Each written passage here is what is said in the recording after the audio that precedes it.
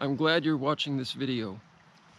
We've got an important update for one of our most popular videos, Growing Vertical, a potato tower experiment. That experiment did not work out well, so we won't be using the potato tower this year. Before Wendy shows you a little later today exactly how we're going to plant our potatoes, I wanted to come down here in our ravine because this time of year, the springtime, with the trillium blooming and our nice big ferns right by the creek with such, lush growth, it's just one of my favorite things. I'm a little embarrassed that I haven't done anything to clean up the storm damage from back in February. We've just made the decision to really focus on the high flat ground of our property for practical reasons. This year, it's a strange experience for me because we've got this beauty of the new growth of spring interlaced with just a lot of destruction.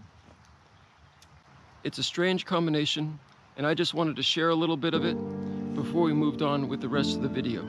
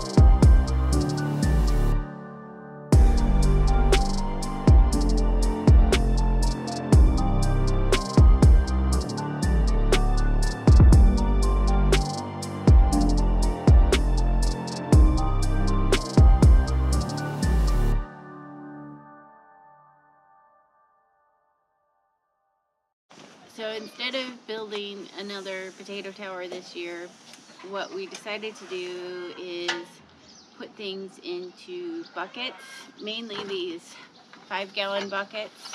But I also had some old planter tubs from when we bought trees and large shrubs and things like that. So we're going to use a few of those.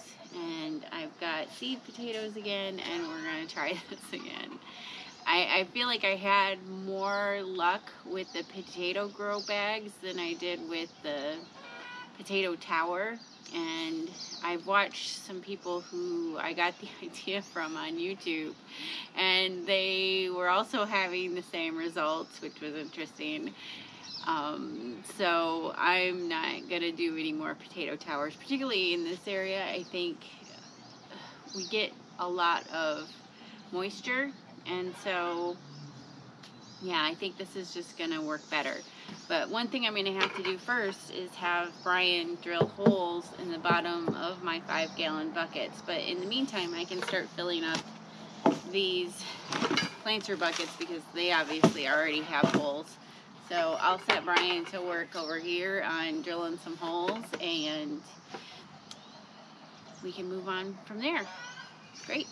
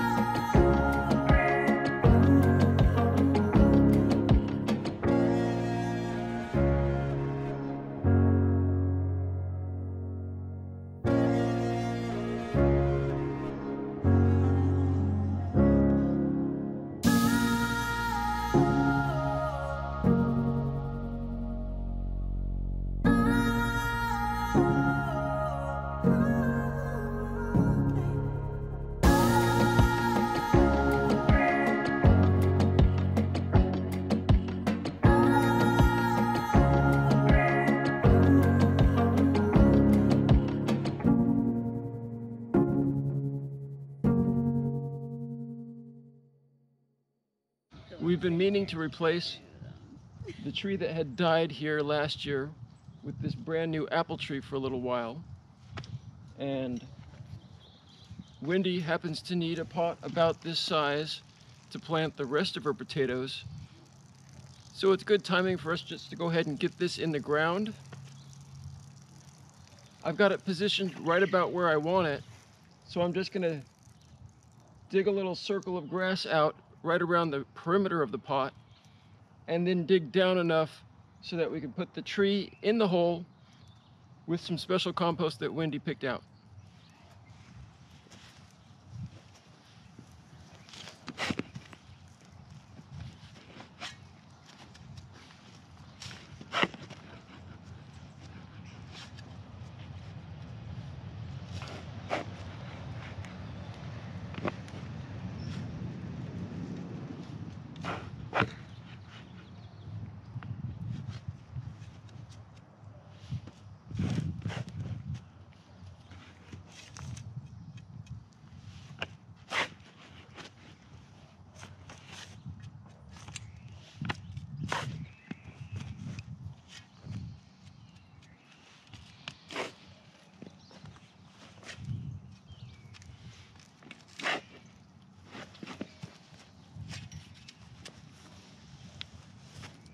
Springtime is a great time to do this kind of a thing because the ground is soft and easy to dig. It's also when you're supposed to plant fruit trees.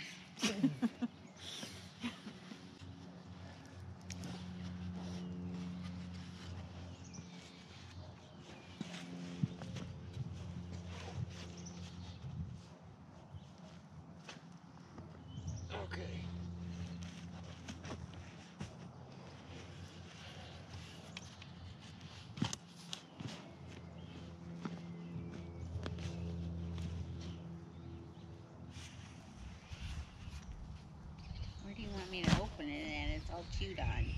Yeah, on the chewed end.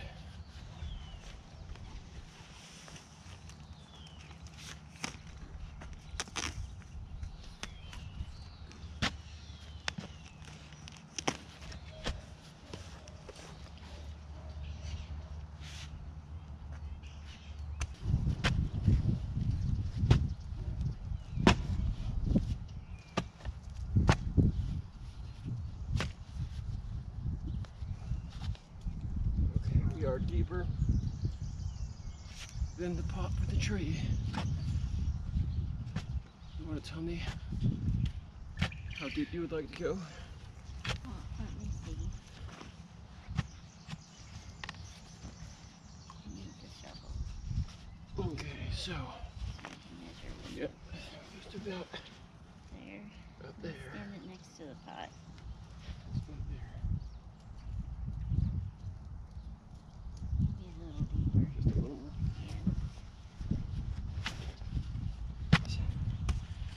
Okay.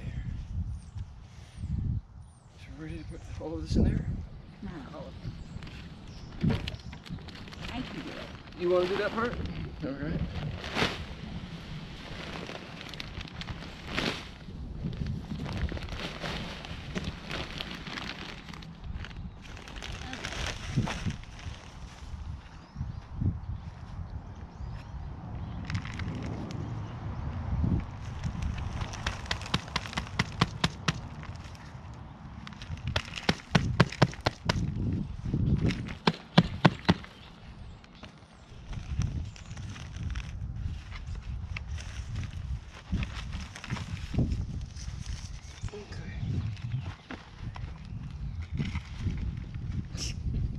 Too wet, isn't it?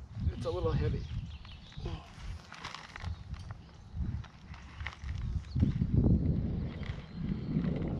It's our coming house nice and easy though. Yeah, let's see. Wait, let me move some of this stuff Okay. out to the side first.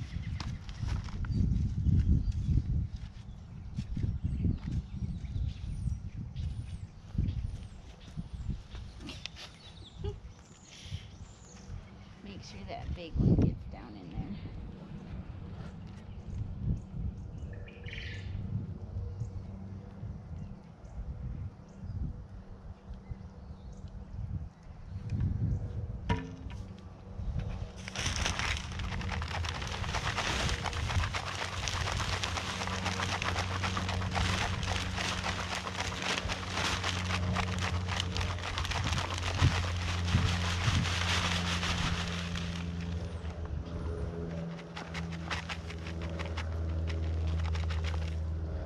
Tamp it down well.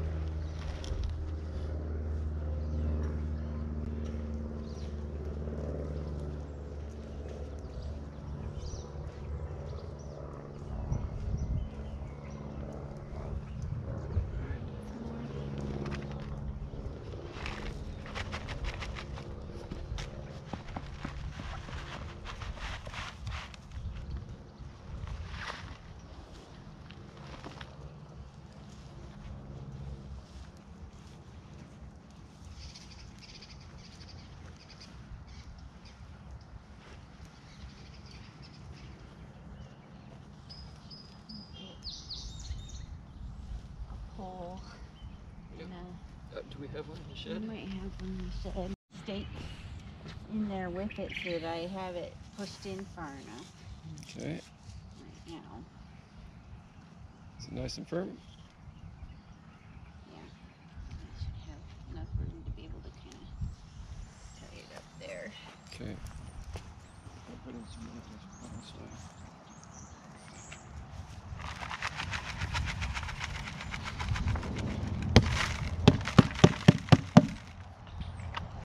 So this is another Honeycrisp apple tree, one of our favorites. And apple trees seem to do really well out here. So I'm looking forward to harvesting apples eventually from this tree. You want to do the honors? No, Okay. that's why. You're watering your feet. You can only really fill that thing up 3/4 or it just dumps all over you. As long as we're in the mood to plant stuff, Wendy's got an elderberry. We're going to plant it right here, kind of near the goats, hopefully far enough away from the driveway and the actual goat pen that it won't bush out too much and get eaten or trampled a little bit. I'm going to cut it down every 3 years so that it grows back up, so it's going to stay shrubby. Okay, all right.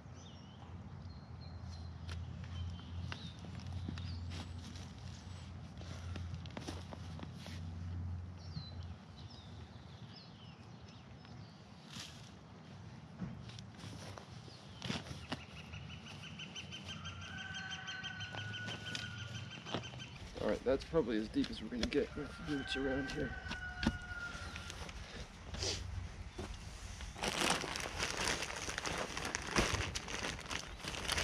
I'm not going to use the whole bag for this. Yeah, just a little bit.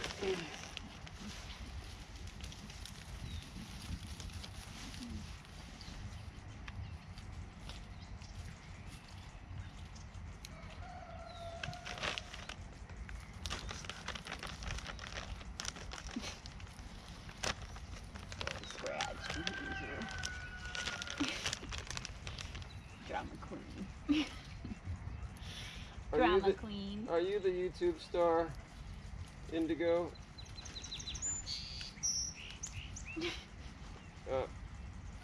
That's nice. Very ladylike. All right.